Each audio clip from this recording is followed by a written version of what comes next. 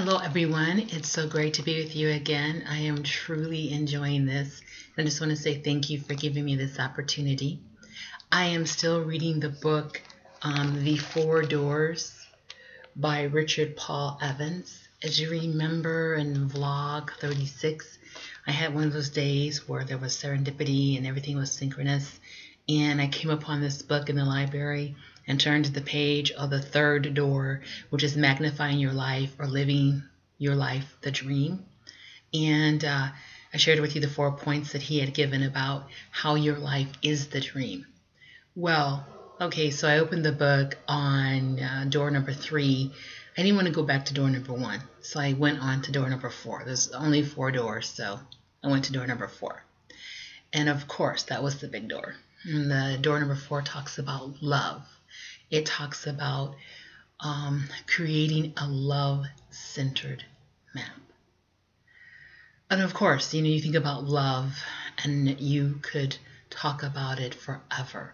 Love is one of those things that no matter how the scientists and psychologists and all the experts try, they cannot put it in a box. Love is dynamic.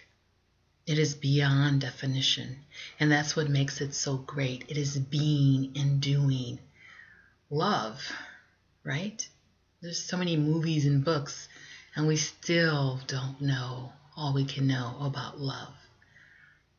And I think about the quote by Viktor Frankl that says, love is the highest goal, that we could possibly ever achieve.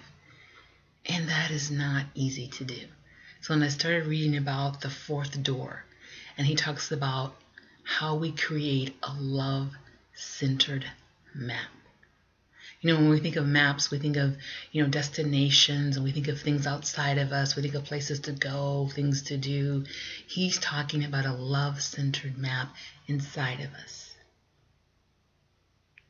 How are we creating these lives or journeys or points inside of us?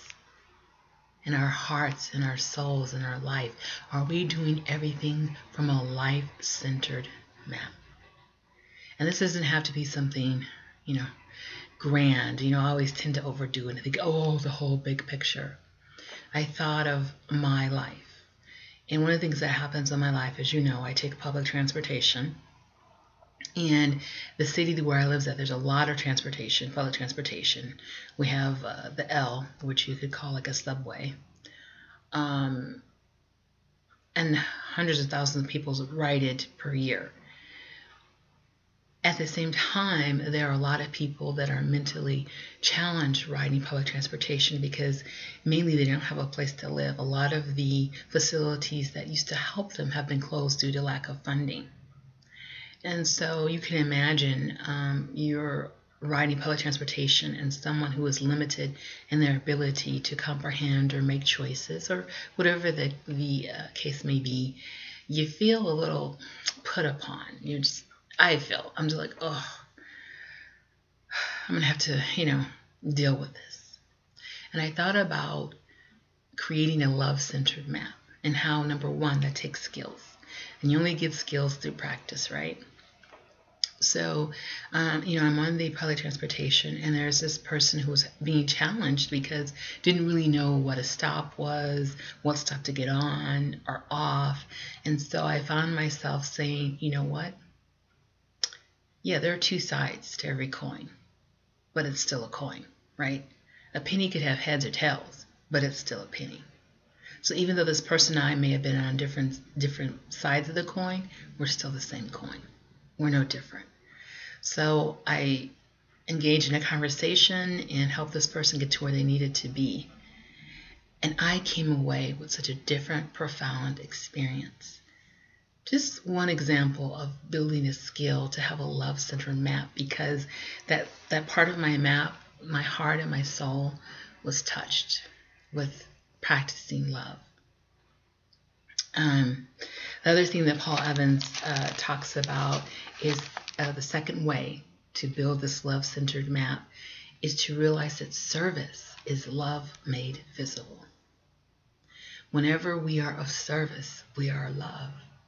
And that could be something as simple as opening the door for someone, letting someone go first, not wanting to always win an argument, doing things for other people even when it inconveniences us, which is a big one for me, because we think our time is so limited.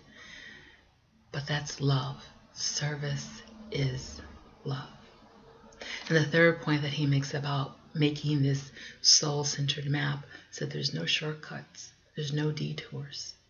You have to start with all of you, every bit of you, making this soul-centered map.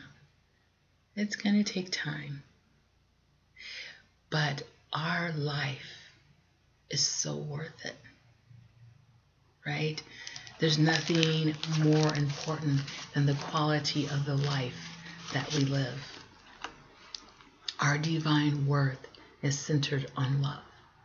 And I just want to end this with a paragraph that he wrote. And it says, "Love, for the sake of love, will always be enough. And if our lives are but a single flash in the dark hollow of eternity, then but for the briefest of moments we shine, then how brilliantly our light has burned.